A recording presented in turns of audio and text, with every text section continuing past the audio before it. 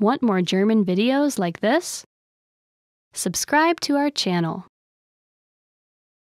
Welcome to German Holiday Words. My name is Elisa and today's holiday is Tanz in den Mai, Dance into May. Yeah, this is a very traditional and fun holiday, so let's get started. Tanz in den Mai, Dance into May. Tanz in den Mai, Dance into May. It actually is a very regional holiday and it's from Rhineland. It's actually where I am from. It's it's Bonn, Koblenz, Cologne area, and it's from April 30th until May 1st. It's a very traditional holiday. It's kind of a lot of men actually go out together, and I'll be talking about it more during the whole video, but I think it's a very special holiday. Brocken, Blocksberg. Brocken, the highest peak of the Harz mountain range. Brocken, Blocksberg. Brocken is the highest peak of the Harz mountain range. Auf dem Blocksberg haben sich die Hexen versammelt und ein Feuer angezündet, die bösen Geister zu vertreiben. On the Blocksberg is where the witches met and lit a fire and vanquished all the evil spirits. Hexenfeuer, witches fire. Hexenfeuer, witches fire. Das Hexenfeuer wurde angezündet, die bösen Geister des Dorfes zu vertreiben. The witch's fire was lit up to vanquish the evil spirits from the village. If some of you are interested in the history, but witches were actually haunted in the past and were themselves actually lit up on fire because everybody else believed that they had a certain power. And it's actually very interesting, and of course it's a bit scary, but I mean that all ended. So yeah, let's talk about the new way of this holiday. Maibaum, Maypole. Der Maibaum wird in der Nacht vom 30. April zum 1. Mai aufgestellt. The maypole is raised up only at girls' houses, and it's actually the boyfriend who does it, and usually the boyfriend can't carry that alone because it's a very tall tree, so he gathers his friends and they drink before, and then they have trucks and they go into the woods and they chop down the tree, and then they bring it to the girl's house during the night and then rise it up. And yeah, usually some guys actually decorate the tree and do all these like fun things and write the girl's names. It's kind of a love act. Yeah, so you don't have to be boyfriend, girlfriend, and I think it's a really cute and sweet act. When it's a leap year, it's actually opposite. So the girl has to get the maypole and add beer to it and give back to the guy or the guy she likes for all those years of hard work too. Waldmeister Bohle, May wine. Waldmeister Bohle, May wine, which is a popular drink during May. Yeah, so as I mentioned before, all the guys, before they chop off the maypole, they gather together and drink. Of course, it doesn't have to be the Waldmeisterbohle. Die Waldmeisterbohle ist ein Getränk aus verschiedenen Kräutern, gemischt mit Sekt. The May wine is a drink made of different herbs and sparkling wine. Thank you for watching the German holiday words. I hope you enjoyed this holiday. Let me know what you think of it, and if maybe some of you guys in this big world have a similar holiday. I would love to know. Leave in the comments. Don't forget to subscribe, and hope to see you soon. Bye. I love witches. Maybe I'm a witch. No, just kidding. Hi, my name is Elisa. Welcome to Weekly Words Holidays. Today we're going to talk about Oktoberfest. Oktoberfest, yes. It actually starts every year end of September and goes into October, even though it's called Oktoberfest. I've been to it once. It's near Munich. There are some other little Oktoberfest that happens around Germany, but the real one, the big one, is in Munich, Bavaria. And there are different beer tents where you actually have to rent space because it gets fully booked very fast.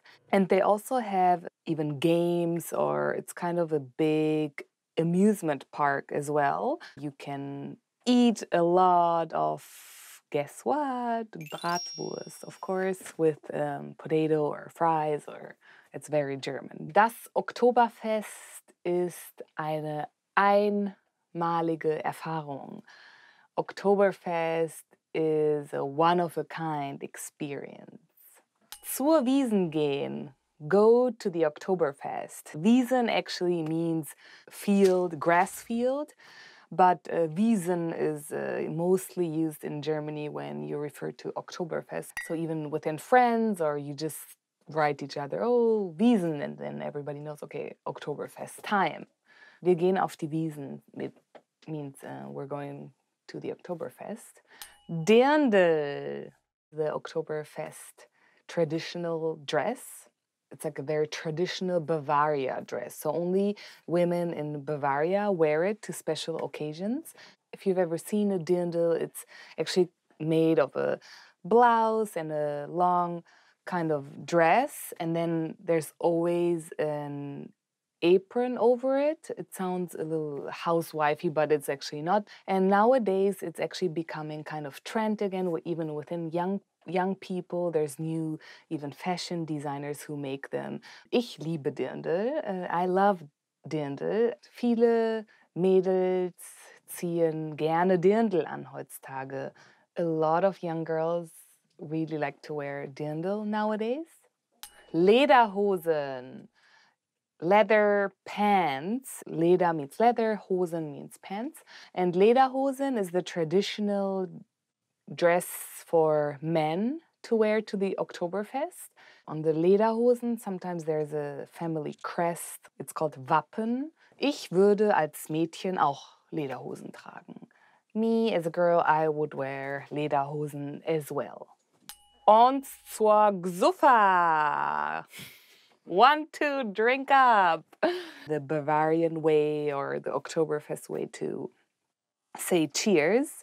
So when you're sitting in a beer tent and you're ready to drink, let's say together, on zur Gzuffa!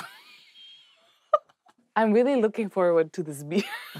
Thank you for watching this video about Oktoberfest, and if you've ever been, leave me a comment how your experience was, or if you want to go, ask me questions on the comments below. Thank you, bye!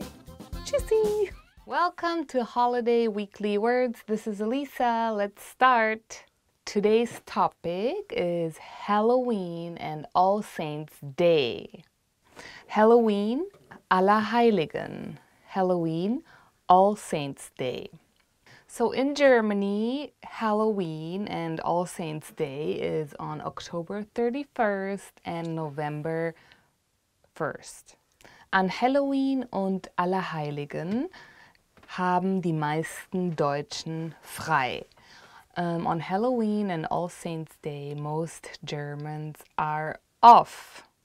Striezel. Looks like a cake bread type, and it's actually braided, so it kind of looks like a braided bread, and you can have different sweets in it, like cinnamon or raisins, and usually in Germany it's sold during the All Saints holiday and at the bakeries. Der Striezel wird normalerweise am Allerheiligen-Tag gegessen. The Striezel is usually eaten on All Saints' Day. Kostüme, die Kostüme is costume. Die Kostüm is actually plural, so the singular form is das Kostüm. Dieses Jahr möchte ich ein Meerjungfrau-Kostüm tragen. This year, I want to have a mermaid costume. Stiller Feiertag, quiet holiday. In einigen Bundesländern ist der Allerheiligentag ein stiller Feiertag. In a few states, All Saints Day is a quiet holiday. Süßes oder Saures, Trick or Treat. Wenn Kinder an Halloween von Tür zu Tür gehen, sagen sie in Deutschland Süßes oder Saures. Yeah, when kids go from door to door on Halloween, they actually say trick or treat, but in German, Süßes oder Saures, translated means sweet or bitter. So they actually yell like sweet or bitter, and you know, you can choose obviously what to give them. So that's what kids say. Süßes oder Saures! Thank you for watching the Weekly Words holiday version, Halloween and All Saints Day. Leave me in the comments what was your greatest or scariest experience on Halloween. And don't forget to subscribe. See you soon. Bye. We have pumpkin soup, pumpkin bread, pumpkin cake, pumpkin this, and pumpkin that. Hello, welcome to Weekly Words Holiday. This is Elisa, and today's topic is St. Martin's Day. Sankt Martin, St. Martin's Day. I remember that as a child, St. Martin's Day was very big in elementary school. An Sankt Martin feiern die Kinder den heiligen Sankt Martin. On St. Martin's Day, the kids celebrate the, well, holy St. Martin. Sankt Martin ist am 11. November. St. Martin's Day is on November 11th. Laterne, lantern. Die Laterne, lantern. Ja, die Kinder basteln ihre eigenen Laternen an St. Martinstag. The children make their own lanterns on St. Martin's Day, and it's very special because you use a special paper that actually is a little see-through, and when you put a candle inside, it has like pretty colors, and it's a special holiday for kids. Umhang, cape. Der Umhang, cape. St. Martin was a very genuine person who gave part of his cape to a poor person on the street. And November 11th, usually in Germany, gets very cold. That's the story behind St. Martin's cape. Es ist bekannt, dass St. Martin einen Umhang getragen hat und auf einem Pferd geritten ist. It is known that St. Martin was wearing a cape and actually riding a horse. So a lot of times when kids go around town with their lanterns, there's sometimes a teacher or maybe a father who dresses up as St. Martin's with a cape. And, well, there are horses everywhere in Germany. Maybe you know or you don't know, but sometimes they even ride on horses with the kids and sing and celebrate St. Martin. Martins Umzug. Martinmas Lantern Procession. Martins Umzug, der Martins Umzug. So, as mentioned before, the kids from your class or school make the lanterns during art class and then go together around town to sing and celebrate Martin, and that's called the Martinman's Lantern Procession. Die Kinder feiern St. Martin und nehmen am Martinsumzug teil. The children celebrate St. Martin and walk the Martinmas Lantern Procession. Backware, pastries. Die Backware, pastries. Am Sankt Martinstag essen die Kinder eine bestimmte Backware. On St. Martin's Day, the children eat a special pastry, and it kind of looks like a man, and it's supposed to be like a holy person, and it's already preparing for Christmas time, and it's actually, it looks a little bit like Nikolaus, so it's all a little connected, but the pastry is usually eaten on St. Martin's Day. Thank you for watching Weekly Words Holiday St. Martin's Day. Have you ever been to Germany on St. Martin's Day, and what is your experience on St. Martin's Day? Leave in the comments. Don't forget to subscribe, and see you soon. Bye. Christmas! Want to speak real German from your first lesson? Sign up for your free lifetime account at GermanPod101.com. Welcome to Weekly Words Holiday. My name is Elisa, and today's topic is Christmas. So Christmas is a very special time of the year, I think, for everybody, and my favorite time of the year in Germany is actually Christmas, because it already starts in end of November and it becomes very like Christmassy, and all the Christmas markets, they're really beautiful. And if you want to visit Germany, I think it's a very good time to visit, even though it's cold, but I think the Christmas markets make it all up. Weihnachtsfeiertag, Christmas Day. Weihnachtsfeiertag. It will be der Weihnachtsfeiertag, Christmas Day. Der Weihnachtsfeiertag ist normalerweise am 25.12. The Christmas Day in Germany is December 25th. But it's a little different, because in Germany it's the 24th is the day where you eat with your family and have dinner together and open the presents in the evening. And then Christmas Day is a whole day to have brunch and play games, or watch videos with your family, or Christmas movies. And actually the 26th is the second Christmas holiday, and it's kind of to celebrate again. And so in Germany, Christmas is a very long holiday. It's 3 days. Tannenbaum, Weihnachtsbaum. Fir tree, Christmas tree. Tannenbaum, Weihnachtsbaum. Der Tannenbaum, der Weihnachtsbaum.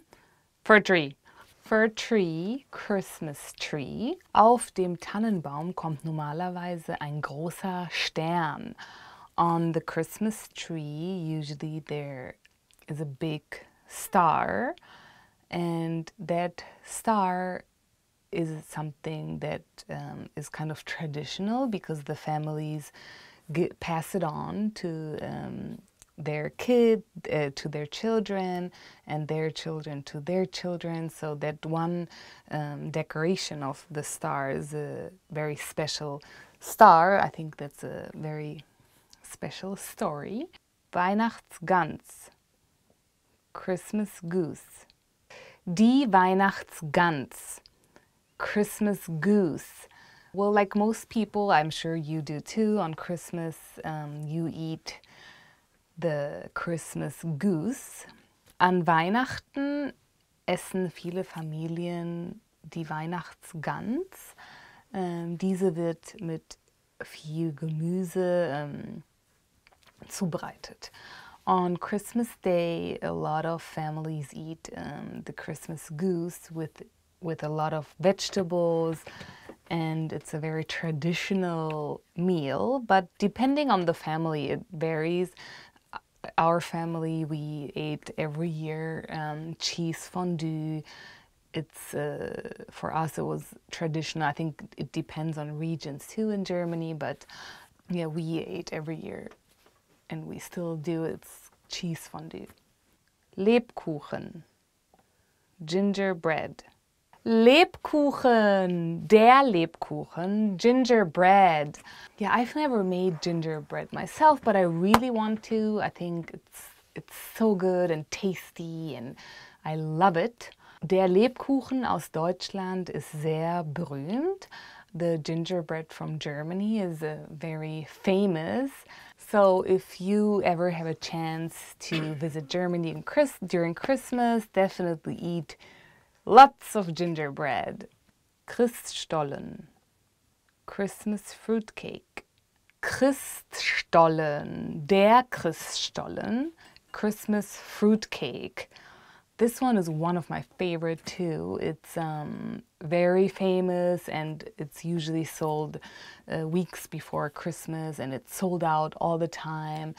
And it's a great present as well because it's very fruity and people usually eat it maybe on Christmas Day for the coffee time. It's like 3:30 in Germany. Der Christstollen in Deutschland ist sehr lecker und bekannt. The Christmas fruitcake is very famous and known in Germany. Weihnachtsmarkt, Christmas market. Der Weihnachtsmarkt, Christmas market. And that is one of my favorite things during Christmas in Germany to visit. There's some famous ones like the one in Nuremberg. It's in the south of Germany.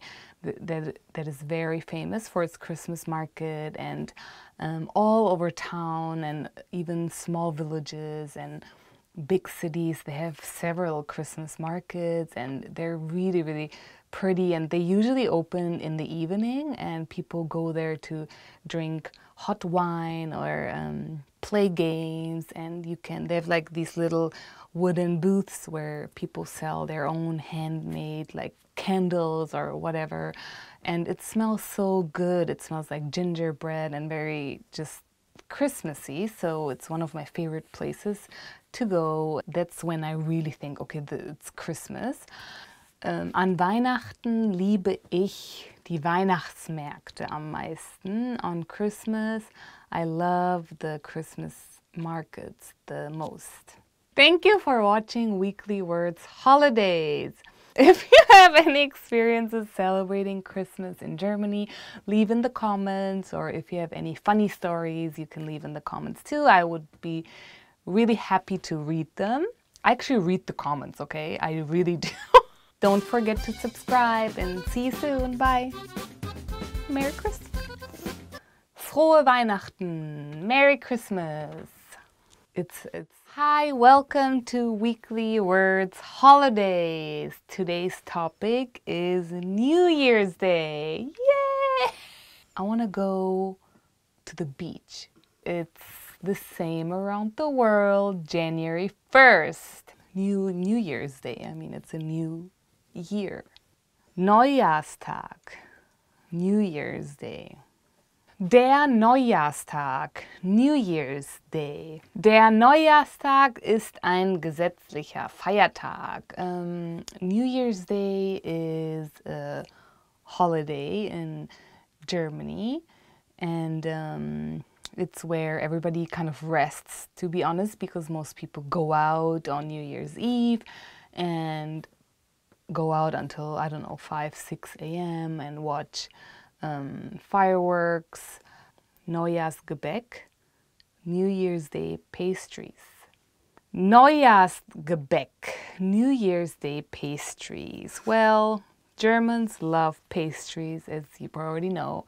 And well, since everybody is really late out on New Year's Eve, I mean, I guess people eat late too, so people eat at 3:30. Coffee time! You know, people wake up late and then they eat. Das Neujahrsgebäck wird normalerweise mit der ganzen Familie gegessen.